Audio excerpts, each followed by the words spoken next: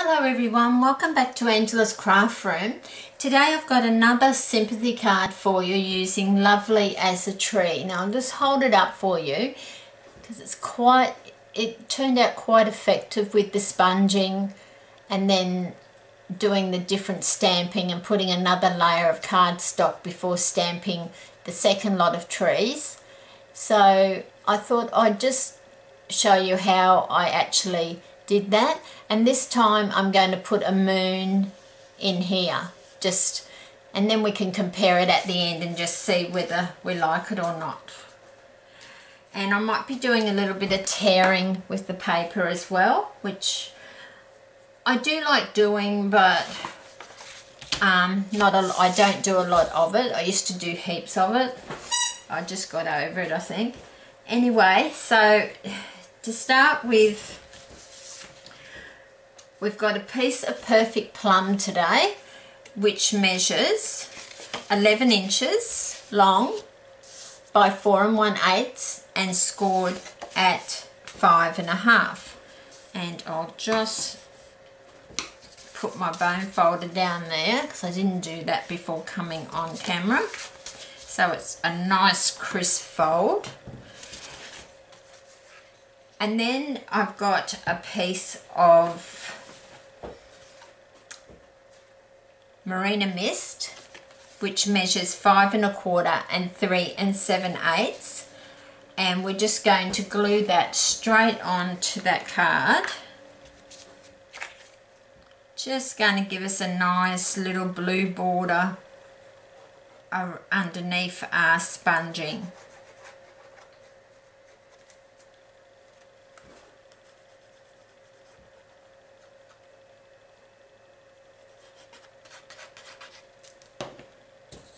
Okay, so I've moved my camera today, so I'm hoping that it's going to give you a lot better view of it. So there we go. So we're just eyeballing it just to get it on as straight as possible. Just make sure no glue's going to ooze out anywhere on me. And I just like to turn it over and smooth it. Then the glue's going to take as well doing that. So then we're ready for sponging, but first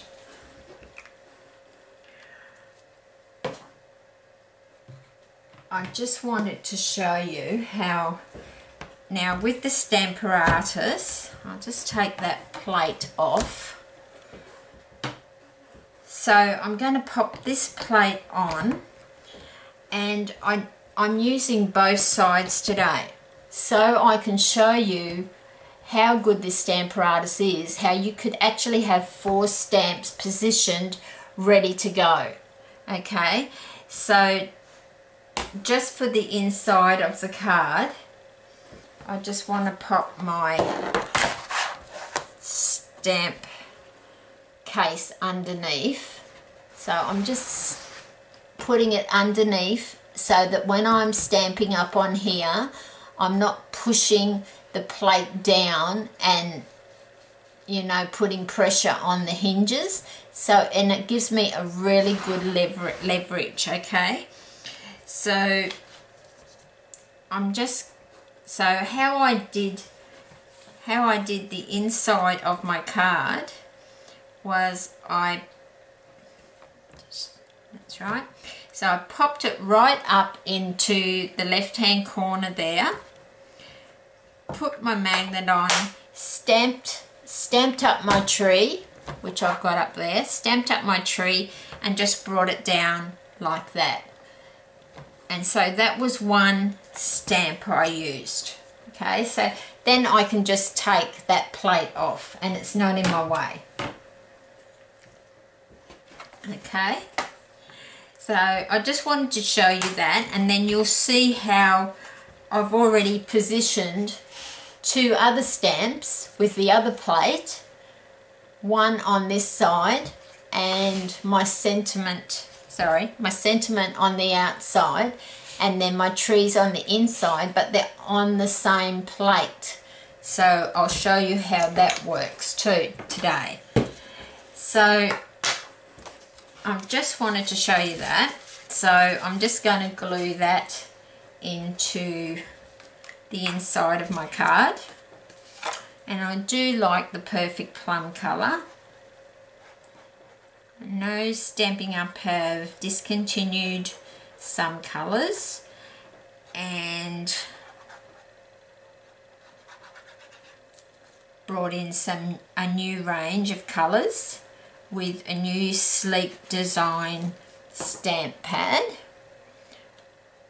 So that's great time for me to add some new colours. So that's the inside of our card done, and we'll just give it a bit of a rub. So we've done the front up to there, and then we've got the inside done too, and I think it just looks lovely in Perfect Plum. So we can put that aside, pop our glue away so it doesn't clog.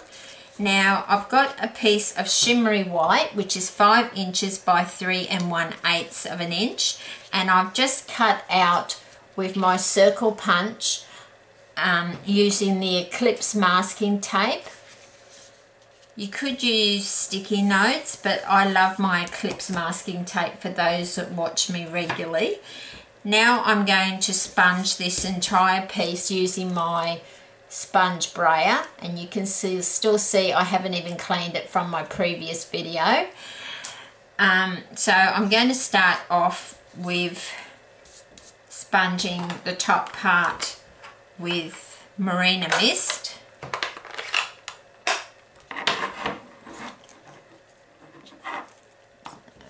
Just so you can see there. So I just like to go in one direction and then straight across. It's alright to come back this way, but just don't stop halfway.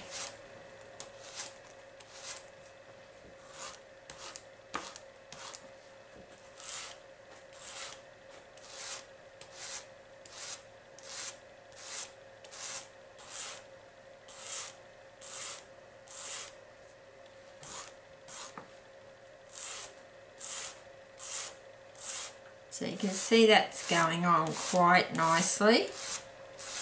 I'm just using up the ink that's on there.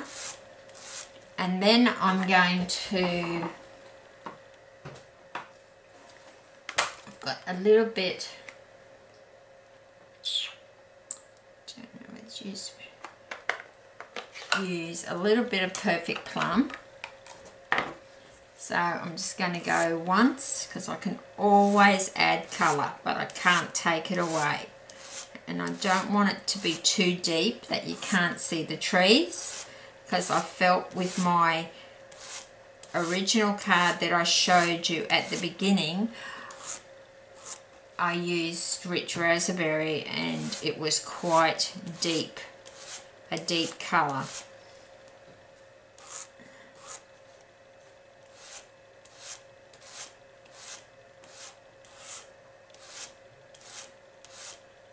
So you're not going to see down here because we're going to actually put a piece of Tiered Whisper White across there. Well, actually shimmery white. So I've only used the 2 colours. I'm just being a bit careful how much Perfect Plum is going on there. So I'm just going to go back into my Marina Mist just for a second.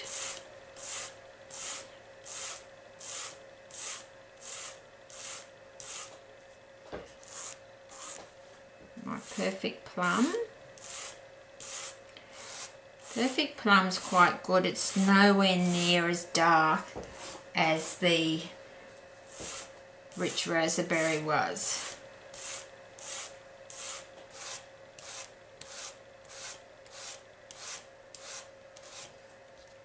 Now I do have rose red here, and I might even just go across the perfect plum.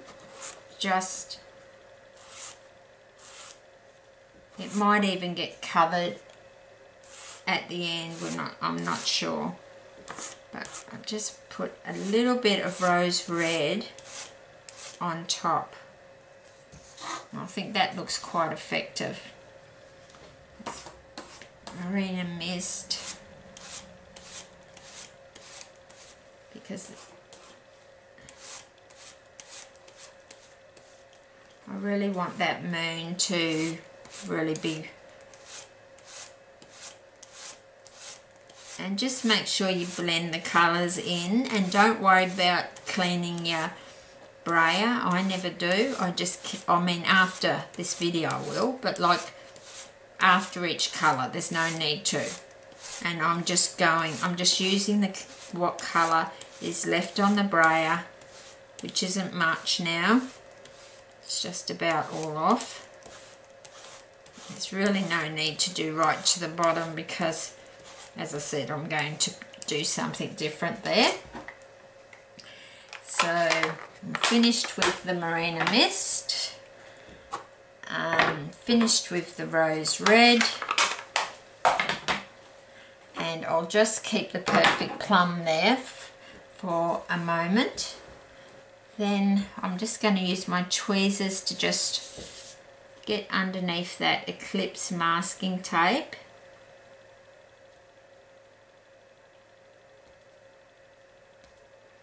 It's very sticky, but it's excellent when you're masking.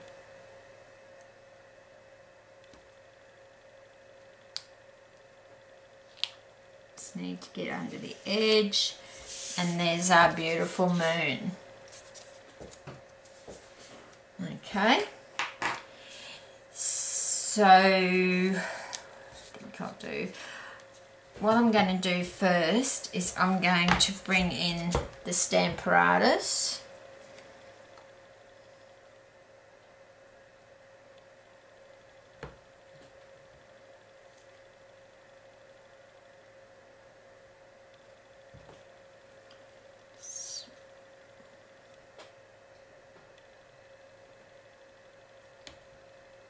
See where I had that.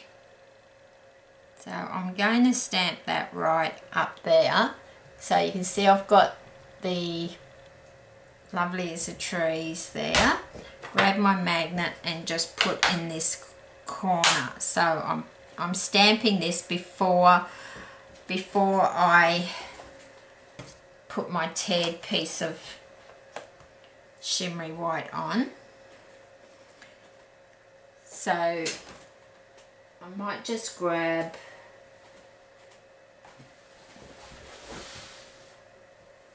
some more artichoke.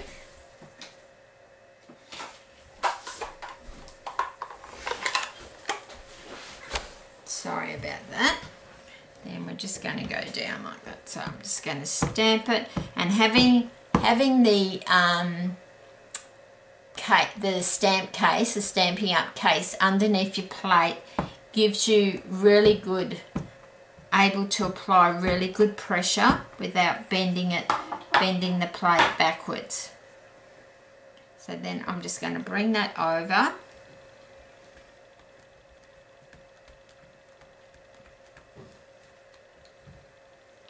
And I'm just going to stamp that a couple of times so I get a really good colour.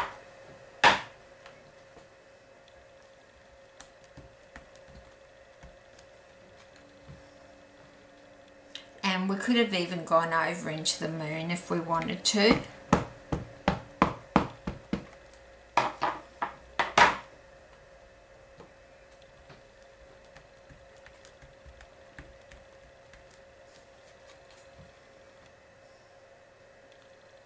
So that's looking really lovely on that perfect plum on that side. Okay.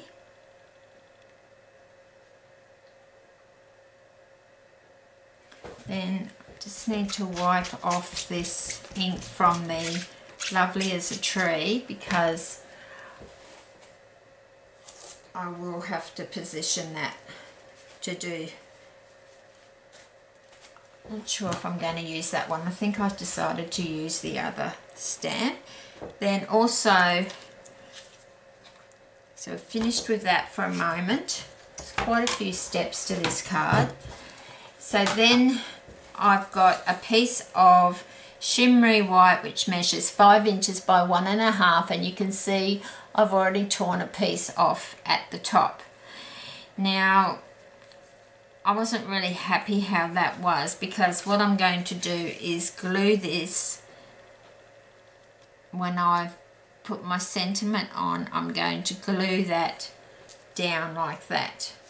But what I wanted to do was just use a little bit of Perfect Plum and a dauber, Stampin' Up! Dauber, and just sponge that teared bit.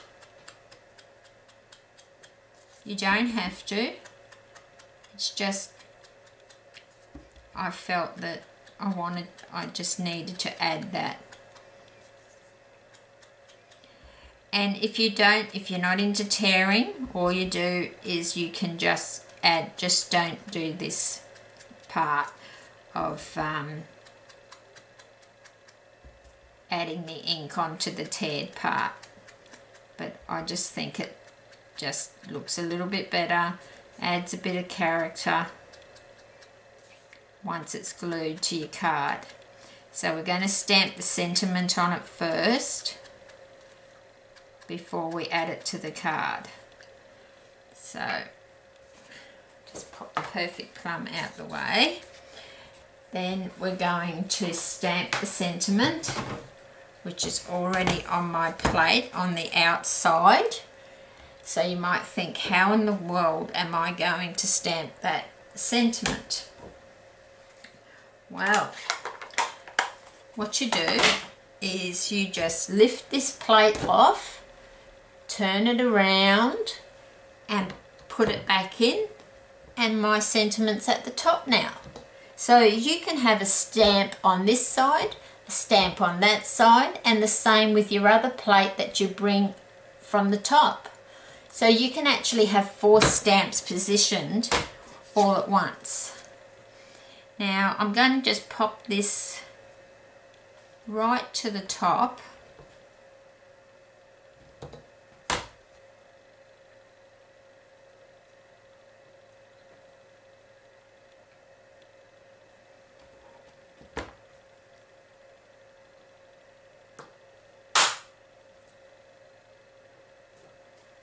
Try and make sure it's straight, because now I've torn it, it's not sitting exactly at the top, but that's all fine. And then we're just going to ink up our sentiment in just, oops, nearly forgot to put my case underneath, just to give it a bit of, so I can really add some pressure when I'm stamping up my stamp. So that's just in Memento Black.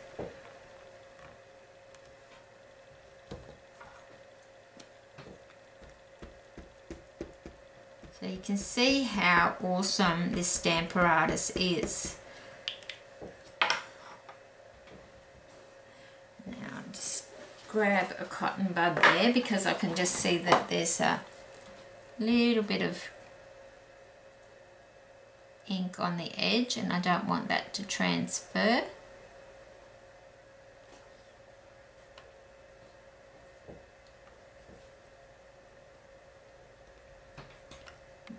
Then bring it over a second time,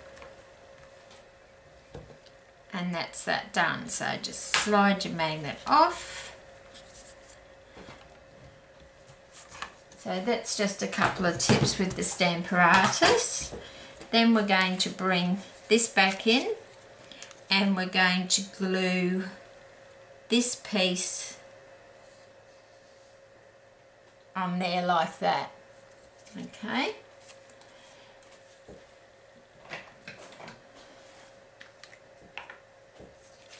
So you want to get up near the edge, hopefully, like into the teared part, so that it gets glued down. I might use a cotton bud just to pull a little bit away from the edge.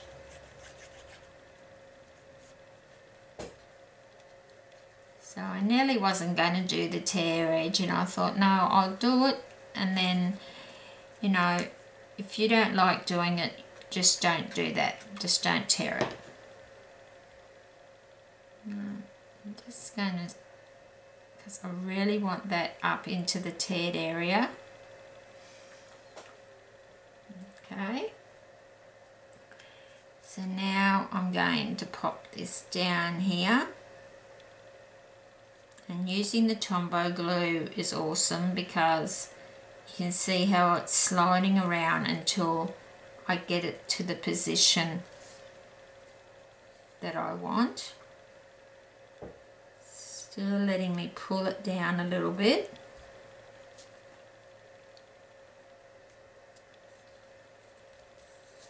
So I'm going to turn it over and just gently rub that. So hopefully the teared part will adhere to the front of the card as I want it to.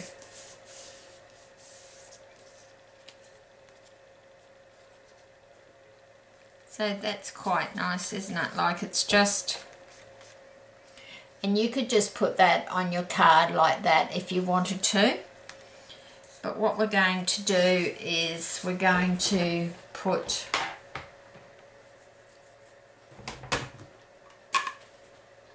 I've already done the sentiment, so I'll take that plate off the Stamparatus and grab the other plate that has the big tree on it. So I'm going to put it at the top this time, and I've got my stamp on this inside, and when it comes over you'll be able to see it stamped down. So I need to put my case under here, under there like that, to give it some leverage when I'm stamping on it.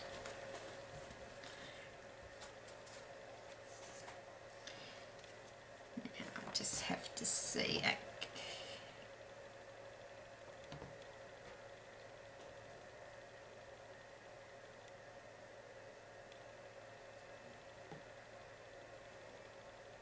I might have to just bring that.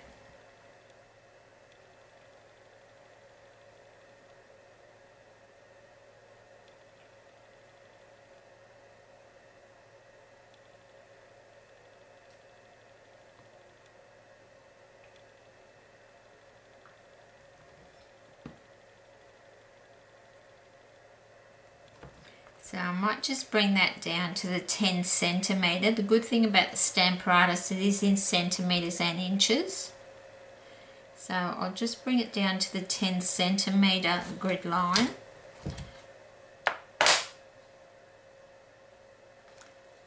These are just such strong magnets, I'm even having trouble moving that. I just want it to be straight.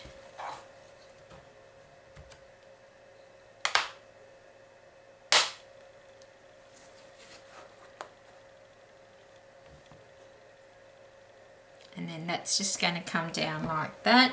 Now I'm just thinking, what colour will we put that in?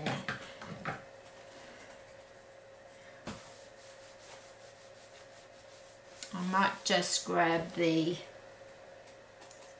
Perfect Plum, I think. Rather than the Always Artichoke.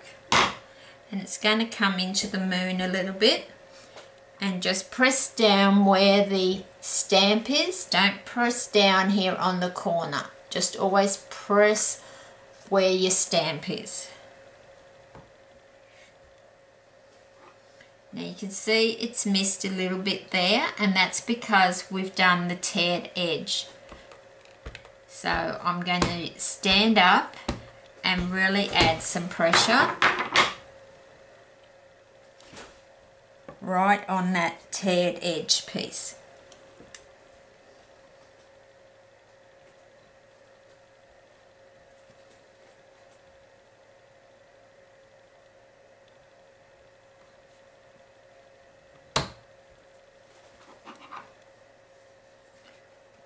one more time.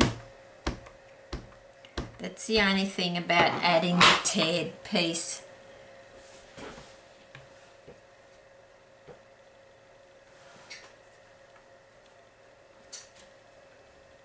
But that's pretty good. So we've got that image like that now. So we're finished with the Stamparatus. So I hope those couple of tips there will help you. So now we've only got to just pop everything out the way. Bring back in our card base, that is.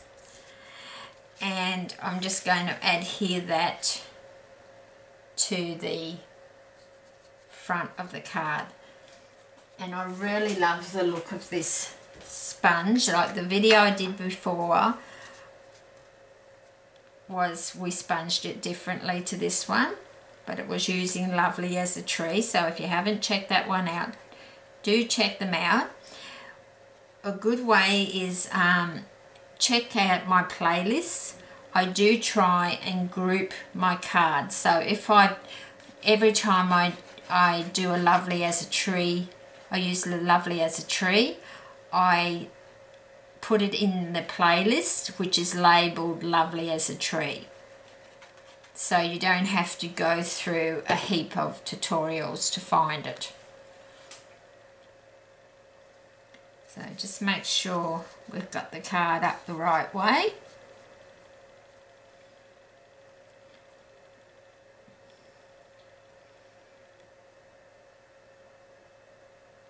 We just want it straight.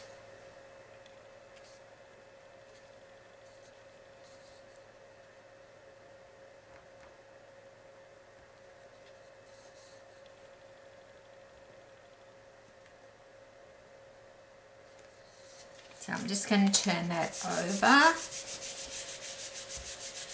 But adding that teared piece at the bottom, it does add a little bit more texture to your card as well. And there's that one finished. So that's the card today.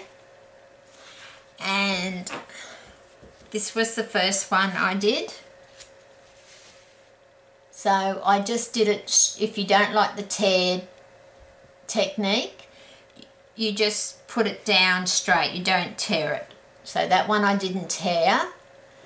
And I used Rich Raspberry in here, and it was very dark colour, whereas I found, I think the Perfect Plum was just that little bit lighter, and it was, and having the moon too. So same techniques, but just adding a couple of things like masking the moon and using the tearing technique.